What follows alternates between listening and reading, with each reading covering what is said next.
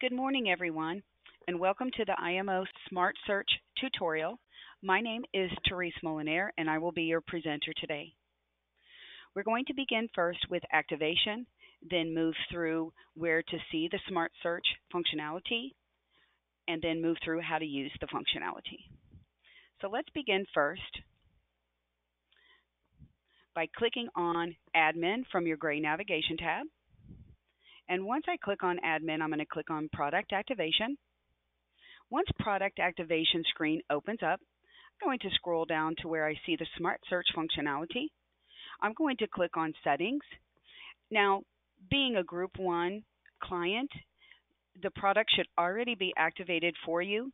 The reason I'm taking you to this screen is so that if you do bring on additional staff members or additional providers, that when you come to product activation and you come to the IMO, there'll be another green link right here that says Enable for All. When you click Enable for All, it will enable it for all of your staff members. And so for those that just came on that are new, once you log out and log back in, when they log in, they should be able to see the Smart Search functionality.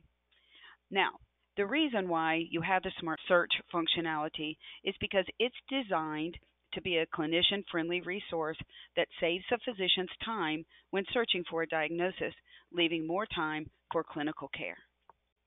So that is the premise behind IMO and how it interacts with eClinicalWorks. So let's begin. So I have a patient on the schedule today, so I'm going to click on my S Jellybean, and I'm going to double-click to go into my progress note. And by the way, I will also be going through the E version as well.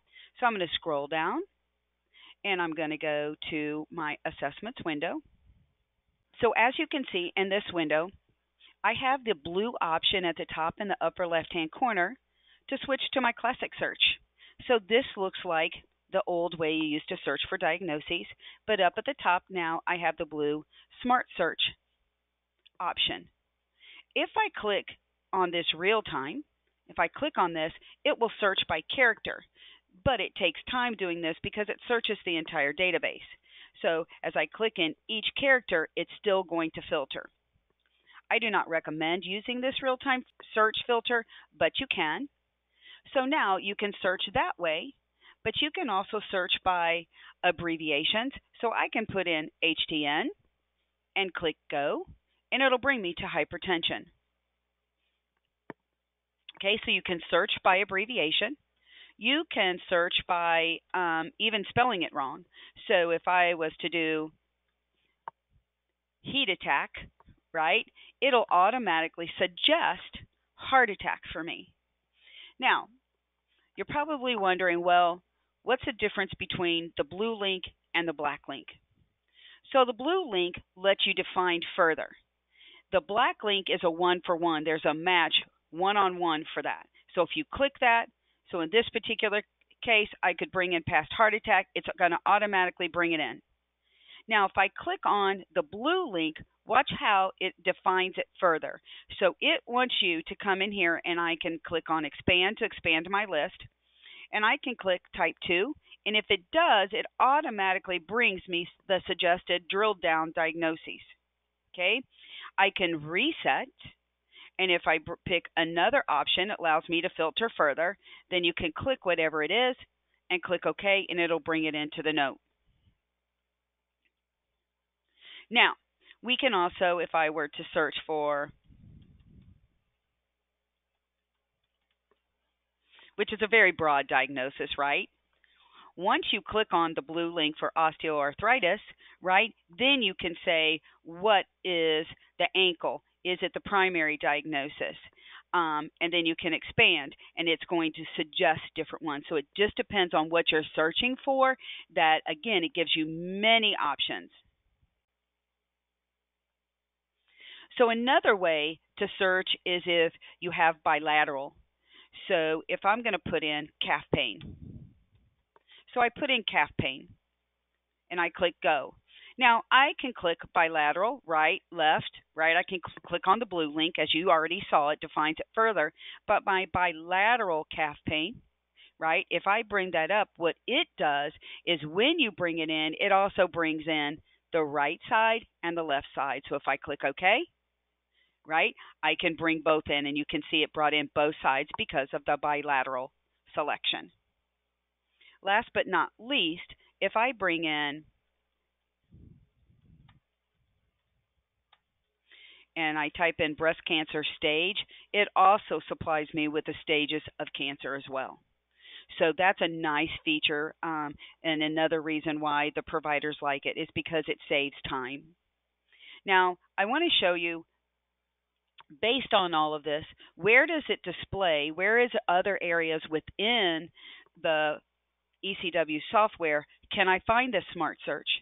So anywhere where there is the classic search, you will also find the Smart Search. So if I go in and I go into my, like to prescribe a medication, and I click on Add from my treatment window, then you can click on Add and it brings you to the Smart Search, right?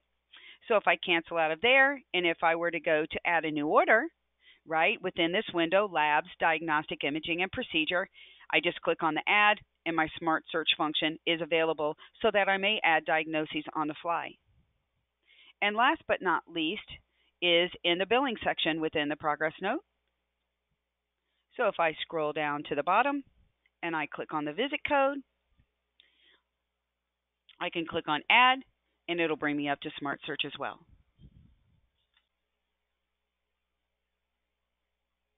So now I'm on the resource schedule. Again, I'm starting from scratch, just like I did the same workflow, just like I did in the EXE version. So what you'll notice is that the screen looks different. Everything that's in eClinicalWorks in the desktop is also in the browser verse or the E version. So if I click on admin, and one of the biggest differences is that admin is down at the bottom rather than the top, right? So if I click on product activation, again, it's the same list, and I'm going to scroll down, and I'm going to get to my Smart Search. I'm going to click on settings, and the same thing applies. There'll be a green link there. It should already be activated, but the green link is to enable it for all users. So when you have new staff members come on, it should allow you to enable it for them as well. Again, I'm going to click on my S Jelly Bean. I'm going to go into my patient. I'm going to scroll down to my assessment window. So if I click on assessment, so what I want to start out with first is within this window, the glory or a blessing from the E version is that I can get rid of all these diagnoses just like this. So I'm going to get rid of all these diagnoses so I can start all over.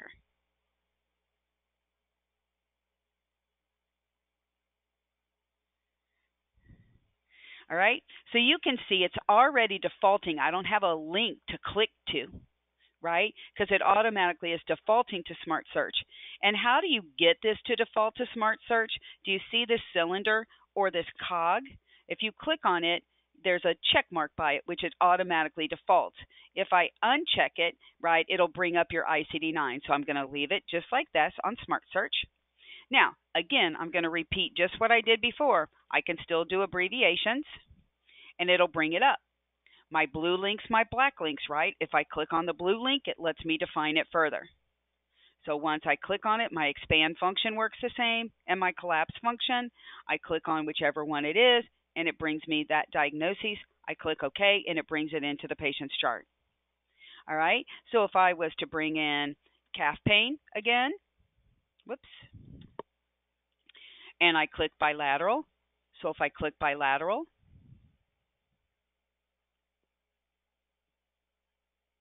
it'll bring me up the two diagnoses.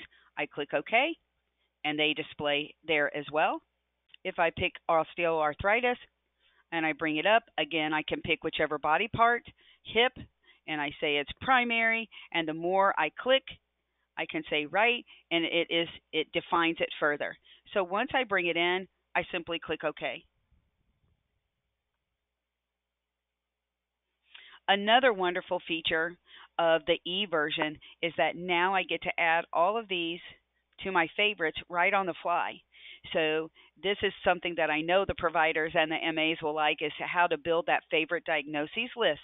And in the E version, It's very easy. It's very, very easy, and I really like it.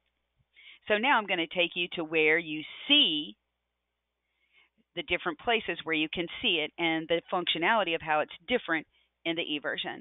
So if I go back and I'm going to do a medication and I want to add a diagnosis on the fly, I can click on my RX and I'm going to click the plus sign. And here over on the right hand side is my Smart Search. But the glory of it, look, I can click on my star and now here's all my favorites. So I uncheck my star, I'm right back from the beginning.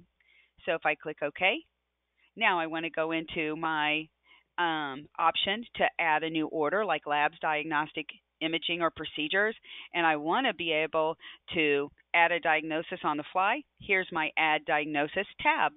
And again, once I click on it, it shows up on the right-hand side.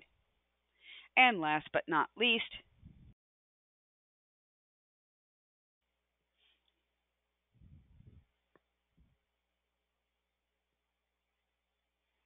and so once I get out of this screen, I'm back to the progress note. I'm going to scroll down, and once I click on the visit code or my billing options, right, I can click Add CD and I can add a diagnosis on the fly. And I have my Smart Search option here. So this concludes the tutorial for the IMO Smart Search functionality.